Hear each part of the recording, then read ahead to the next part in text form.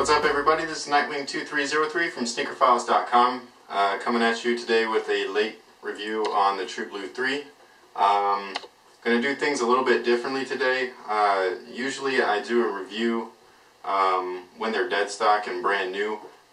Today I actually wore these all day, so not only will I be reviewing the shoe and comparing it to the Cement 3 back here that released in January, but also how they held up with an entire day of walking around through San Francisco with no shoe trees or decreasers or any of that stuff, just completely stock as is. So with that said, let's get right into it. Okay, so these are the True Blue 3s for 2011. The last time these released was in 2009, and it was international only. I personally was extremely pissed off about that. I really wanted this shoe back then, and I just did not want to pay $250 plus shipping, you know, for this particular shoe. I just didn't find that price was worth it. However, I'm very happy that I got this pair, especially because I love the packaging that they're doing with the 3s this year. I think that they are extremely awesome, being that they're throwback, you know, style packaging and all of that stuff. So I am glad that I waited, and I actually picked this pair up in store on release day right after lunch. It was probably like 12:30 or so. It was the last size they had available. I did purchase them online that night at midnight, or I think it was like 9 o'clock here in California. But I was a little bit impatient, I guess you could say, so I just couldn't wait. So I went down to the store and picked up another pair. Usually I don't really double up on anything, but I actually really like this shoe, so I'm kind of glad that I did double up. I have a really bad track record with Air Jordan 3s. Every single pair I've ever owned, I just completely obliterated them for some reason. So you know, so I'm glad that I doubled up on this one, especially being that this is my favorite colorway of the Air Jordan 3 series. So with that, let's get into a real quick review. I'm going to try really hard not to talk too much. So overall thoughts on the sneaker in general is that the quality is fantastic. I was impressed with the leather that they had used on the cements here. These have a shoe tree in them, the one that they came with, that cardboard one, and you can see that the creasing is pretty much inevitable with the shoe, and you know, the leather on each pair, I mean, I thought that this was pretty decent, being that it was, you know, really soft leather and all of that stuff. There's no shoe tree in the True Blues right now, by the way, and you know, the True Blues is a little bit stiffer, but it doesn't have that glossiness to it. So everybody knows that the cements had that glossy kind of sheen to it, like the Orions and the Varsity Red 6s. It's also really soft here on the upper. The True Blues is a little more stiff, but still a pretty soft leather, and I actually prefer this leather better. They also put a really shiny leather here on the rand around the midfoot, whereas this is a flat leather, and they use that same type of leather here on the tongue. The only thing that they used that shiny leather on was the top of the tongue, but I really don't care. You know, even the tongue shape here, which is probably not going to be shown that well, but you know, I prefer this little, like, it's already like cupped and everything. There's more padding in my cements, but this one, I just like the way that it looks better when you're wearing it. Versus this one here. The elephant print, it's pretty much the same. I mean, there's really not much, you know, comparing that you can do to it. So these 3s, I've only worn them a few times, and they're just really dirty. I mean, like I said, I don't know what I do to these things, but I just can't keep a pair of 3s clean to save my life. So at least I wear my shoes, so you know what I mean, I get my money's worth. But you know, overall, I just think that this version here, I mean, these, just take them out of the picture. This here has been the best release that they've done this year, in my opinion, besides the Air Jordan 1 Band, which you can't technically consider a release since it was not dropped everywhere. But I'm not going to go over what the shoe looks like and everything like that. You can just pretty much see it here. Everybody else has done videos on these already as well, so I'm pretty sure that you guys have already checked that out. I just wanted to basically give you my thoughts on the shoe. I think that they're fantastic. I think that the quality of the leather is really nice. It's got that nice soft kind of tumbled upper.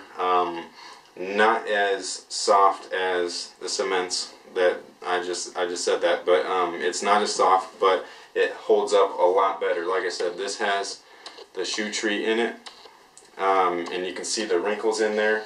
And then I'll grab the other pair here. So that's the left one, and there's wrinkles there. There's also wrinkles in the sides. So this is how they came. And then you got some creasing, stuff like that right here in the little rand there. Now, I wore these True Blues before I did this video. I wore them up to San Francisco, and I wore them all day long. I'll walk around at San Francisco.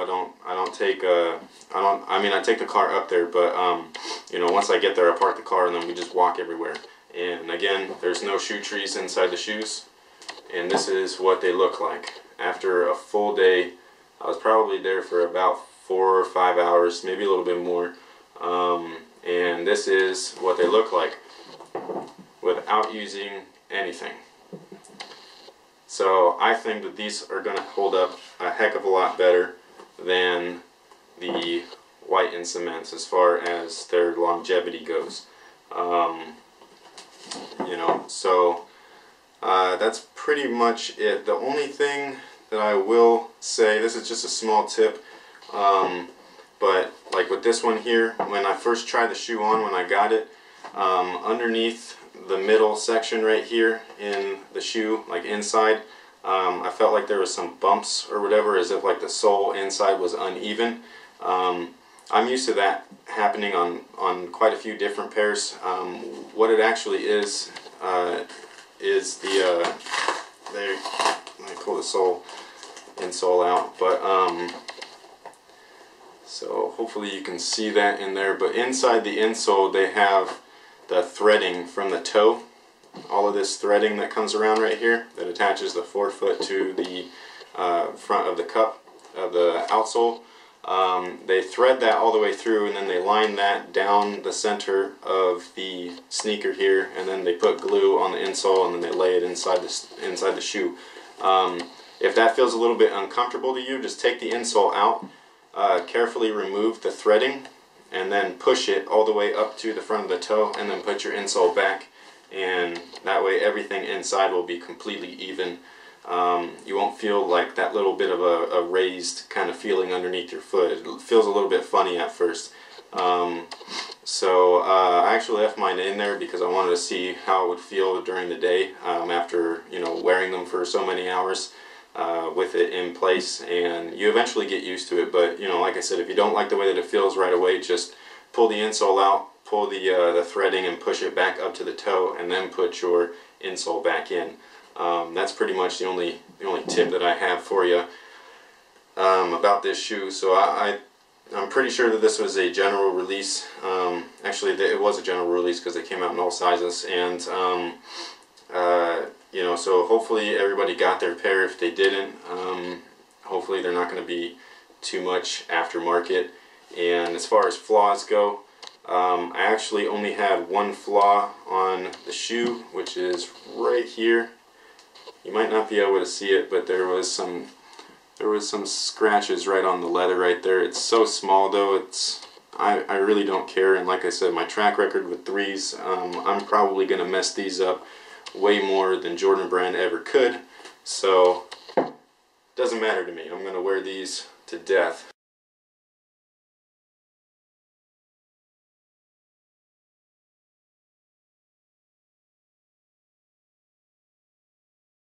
Alright, so I hope you enjoyed the quick review on the, not the cement, but the True Blue 3s.